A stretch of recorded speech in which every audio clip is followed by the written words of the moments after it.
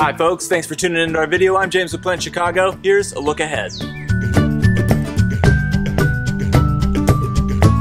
In this episode, we're talking about bugs. In particular, a common native species of fly called the black soldier fly, scientific name Hermetia illucens. Now you might be asking, what does a fly have to do with food production? That's a great question. Let me back up. Here at Plant Chicago, we're always looking to enhance the sustainability of food production. As you may know, we operate several aquaponics systems in our indoor demonstration farm located in the basement of the plant. If you don't know what aquaponics is, check out this video we made called What is Aquaponics? It'll give you the basics. One of the reasons that we like aquaponics here at the plant is that it is a closed-loop food production system. In other words, it's sustainable food production where the fish do all the work of providing nutrients for our plants to grow, and in turn, the plants help filter the water for the fish. Fish feed is the primary and practically the only input into an aquaponics system, and there lies an opportunity to close yet another loop. You see, commercially produced fish feed, which comes in the form of pellets and looks a lot like dry dog food, contains a substantial amount of fish meal and fish oil, which is produced from the harvest of small open ocean fish such as anchovies, mackerel, and sardines.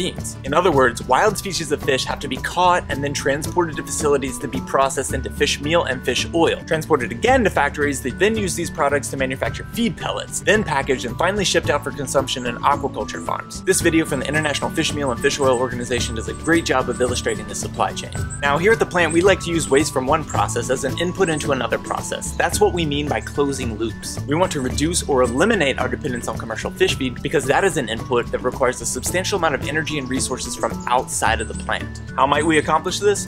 Bugs, which brings us full circle to the black soldier fly. This native species of fly is virtually harmless to humans and wildlife, does not spread disease, and cannot bite or sting. In fact, it has no mouth. What? The final larval stage, called the prepupae, and the adult do not have mouth parts. The adult's only purpose is to mate and lay eggs.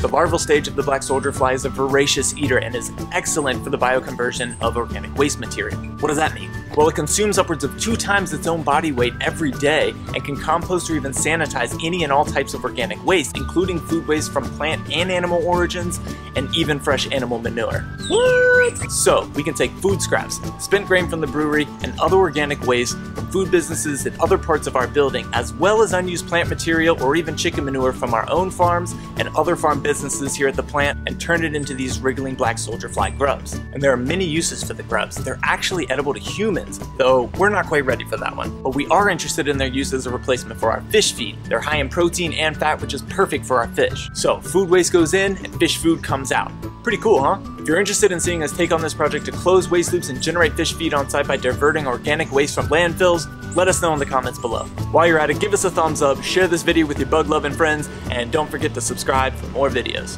If you're feeling particularly inspired by the bugs, visit our website's donation page and contribute whatever you can. We really appreciate it. Thanks for watching.